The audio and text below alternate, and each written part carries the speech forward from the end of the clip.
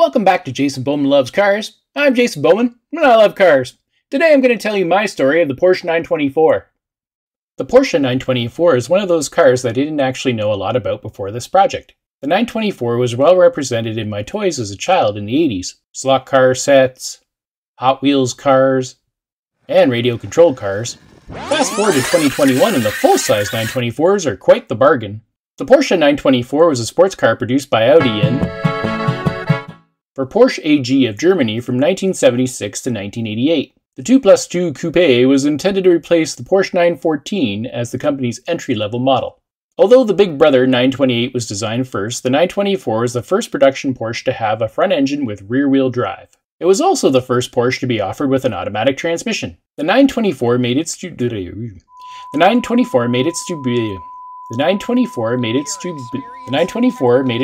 in November 1975. The car enthusiasts loved it, buying up 150,000 of them between 1976 and 1988. The Porsche 944 was introduced to the US market in 1983. The 944 was intended to replace the 924, but the 924 production continued until 1988. The 924 project was a joint venture between Volkswagen and Porsche. Something I never realized was Porsche did and does a lot of consulting for other car companies. Volkswagen intended the 924 to be their flagship sports car and was internally referred to as Project 425. Porsche intended the 924 to replace the 914 as their entry-level sports car. Porsche was contracted to develop the new sports car with a pre-existing VW Audi inline 4-cylinder engine. Porsche chose a rear-wheel drive layout with the rear-mounted transaxle. This layout gave the 924 48-52 front-rear weight balance, which is ideal for a sports car. The 1973 oil crisis put Volkswagen's plans for a rear-wheel drive sports car on hold. Volkswagen decided to move forward with the cheaper, more practical Golf-based front-wheel drive Scirocco model instead. VW scrapped Project 425. Porsche still needed a replacement for the 914, so they made a deal with Volkswagen to buy the design back. The specifics of the deal were that Porsche would subcontract assembly to the 924 to Volkswagen, which would build the car at the ex-NSU factory in... Hey Jackie, Jason from Jason Bowman Loves Cars here. Sorry to bother you on your day off. Brian and Mr. G said in the comments I say Porsche wrong. You mean borscht like the soup? No, the German sports car. Oh, the sports car is pronounced Porsche. Oh, thanks dude. I'll see you on set. Later, bro. Please remember to like, subscribe, and comment. Porsche. Debuted the 924 in November 1975 at a press event in the harbor at Savez-vous planter les choux à la mode? in the south of France. The Parts Bin Engineering 924 was inexpensive to build and proved to be very profitable. Porsche. Became one of their best-selling models. An Audi-sourced 4-speed manual transmission from a front-wheel drive car was placed in the rear and used as a transaxle. Power came from a VW EA831 2-liter i4 engine, which was a variant of the Audi 100 and Volkswagen LT van engine. In 924 form, the engine had a Porsche-designed cylinder head. 924 engines used the Bosch K-Jetronic fuel injection, producing 95 horsepower in North America. Power was increased to 110 horsepower in mid-1977 with the introduction of the catalytic converter, which reduced the need for other power-robbing smog devices. The 4-speed manual transmission was the only option in 1976. Later, this was replaced by a 5-speed manual unit. An Audi-sourced 3-speed automatic was offered halfway through 1977. The brakes were solid disc in the front and drums at the rear. Car and Driver magazine viewed this setup as a step backward from the 914's standard 4-wheel disc brakes. Starting in 1980, an S package became available with 4-wheel disc brakes, 5-stud hubs, and alloys from the 924 Turbo. Standard brakes could also be ordered on the Turbo as a cost-saving measure.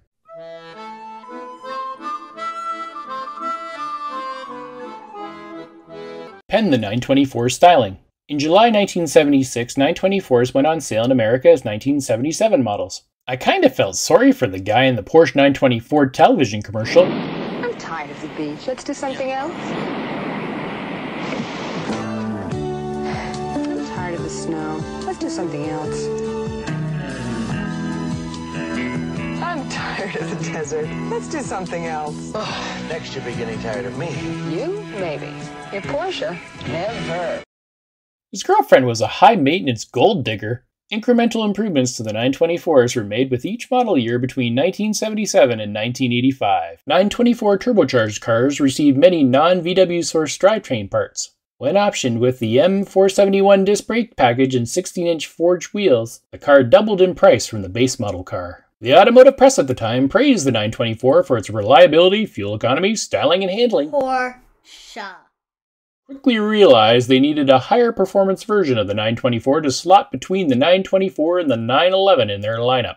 Through their racing adventures and success of the 1975 911 Turbo, Porsche chose to put a snail on the 924 for 1978. The 924 Turbo was highly praised by the automotive enthusiasts and journalists alike. They loved the supercar-like performance and precise handling, purposeful styling, and German-built quality. Some scorned the turbocharged i4 for its lack of smoothness, but most critics forgave the shortcomings when they factored in the fuel mileage and night-and-day power increase over the naturally aspirated car. A lot of the info on the internet I've found was period and very dated. Car magazines I've never heard of comparing the 924 Turbo's performance to other cars I've never heard of. I went to 0to60times.com to get a spread that would be more relatable. The 924 Turbo was a rocket ship by 1979 standards. The 924 Turbo was powered by a bespoke VW EA831 2-liter i4 engine. The basis of the engine was the same unit used in the naturally aspirated 924, but heavily revised and hand-assembled at the factory in Stuttgart. The fun boys at Porsche revised the crankcase, connecting rods, cylinder head gasket, crankshaft, and installed a new aluminum cylinder head. As with many old-school turbo cars, the compression was lowered all the way down to 7.5 to 1. The turbo used was a KK&K K-26. Platinum-tipped spark plugs were utilized. With 10 psi of boost, horsepower increased to 170 horsepower at 5,500 RPM and 181 foot-pounds of torque at 3,500 RPM. Porsche added a NACA duct in the hood to aid cooling and let people know it was a turbo model. 4 slotted air vents were added to the badge panel. Ducts were also added to either side of the front valance to help cool the front brakes. 15-inch alloy wheels and 4-wheel disc brakes with 5-stud hubs and 5-speed dog-leg shift pattern transmission completed the turbo model's upgrades. Porsche 928 style forged 16-inch flat wheels with 924 specific offsets were optional. A ducktail spoiler was fitted to the rear hatch. The spoiler further reduced the drag coefficiency from 0.36 to 0.33. The 924 Turbo was able to match the performance of its big brother 928 and come within striking distance of the 911 SC. For 1981, Porsche released the 924 Turbo Series 2, a new turbocharger with a larger compressor and smaller turbine running more boost pressure and a slightly higher compression ratio of 8 to 1. Porsche Put an improved fuel injection system Porsche added an improved fuel injection system and a flywheel-triggered digital ignition timing control. The horsepower rose to 177 horsepower. In North America, the 924 Turbo arrived in late 1979 for the 1980 model year. Typically, North America gets the shaft when it comes to cars, and the 924 was no exception. The 924 was carrying extra weight in the form of federally mandated larger bumpers and other safety equipment, and less power due to our tighter emission controls. Power was down 20% to the European model at 143 horsepower for the 1981 model year. Power was bumped to 154 horsepower in 1984. Volkswagen stopped manufacturing the engine blocks used in the 2-liter L924, leaving up shit creek without a paddle. The 924 was less expensive than its big brother 944. Dropping the 924 model from their range would have left Porsche without an entry-level option. A decision was made to drop in a slightly detuned version of the 944's 163 horsepower 2.5-liter engine. The S also got upgraded suspension and 5-lug wheels and 944 brakes. The result of Porsche's problem-solving efforts was a 148 horsepower 1986 924S. 1988 was the 924's final year of production. Horsepower got another bump to 156 horsepower. The bump in power was achieved by using higher compression pistons. The new pistons raised the compression ratio from 9.7 to 1 to 10.2 to 1. The 924S ended up being marginally faster than the base 944 due to its more aerodynamic body and lighter weight. The unfavorable exchange rate of the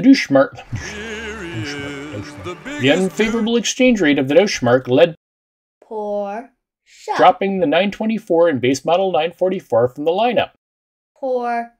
Decided to focus on their upmarket models. Motor Week tested the 1987 Porsche. 924S is actually faster than its big brother, since it weighs a bit less and has smoother bodywork. Of course, it's only by a few tenths of a second here and there. For the record, we covered the quarter mile in 16 seconds flat, with a finish line speed of 86. aftermarket performance. The aftermarket is still alive and well for the 924. Performance cams, header, catback exhaust, performance suspension parts are in the same boat. Coilovers, sway bars, strut tower braces, racing, drag racing.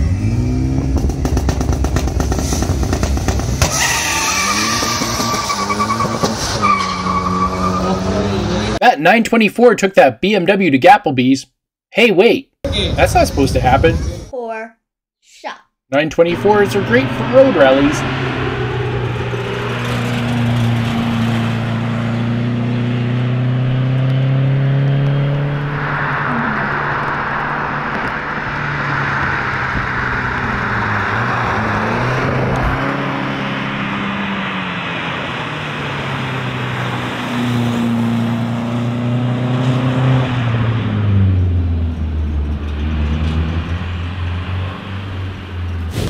They're also good for off-road rallies.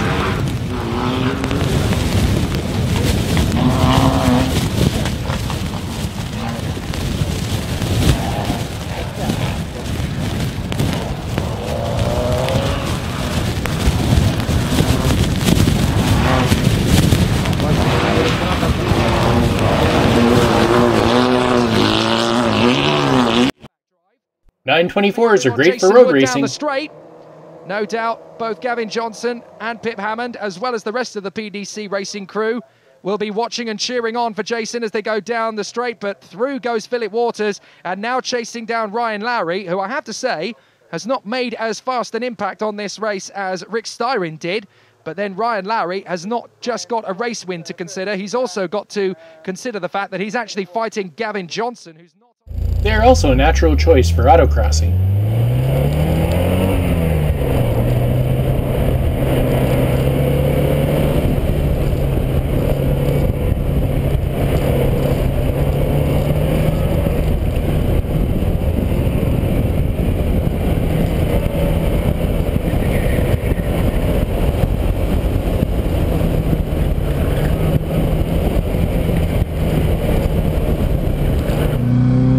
Perhaps the best use of a 924 is a scenic drive down a country road.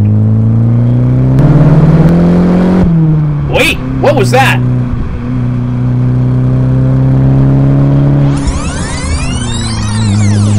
Holy crap, another jackalope sighting! Run.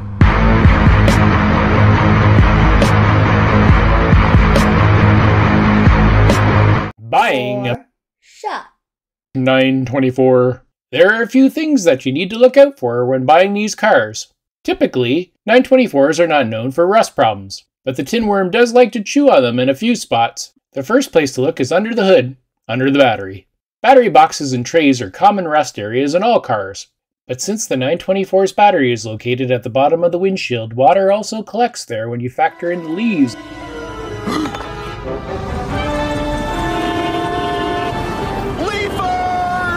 and other debris that can clog the drain hole. The inner fender behind the front wheels is another area where debris can gather, hold moisture, and cause corrosion. A difficult to move driver or passenger seat may be a sign of water in the cabin, which leads to floor pan rust. Check the front and rear floor pans for rust. It is also a good idea to look inside the rear hatch and in the spare tire well for moisture or rust. Check the two areas behind the rear wheels on each side for rust or water accumulation as well. Experts agree 924s are pretty mechanically robust. Check for signs of head gasket failure. Listen for any unusual ticking noises and blue smoke coming from the exhaust. The turbocharger is an old-school oil-cooled unit that was prone to failure if not treated properly. For an idea on value, I chose 3 models from varying years. Haggerty claims the average value 1978 baseline $24,000 to $9,400. An 82 Turbo is $14,000, and a 1988 S is $11,700. The price of these cars is on the rise. Get yours before they become unobtainium. Like the 911. Thanks for watching my story of the Porsche. 924. Hope you enjoyed it.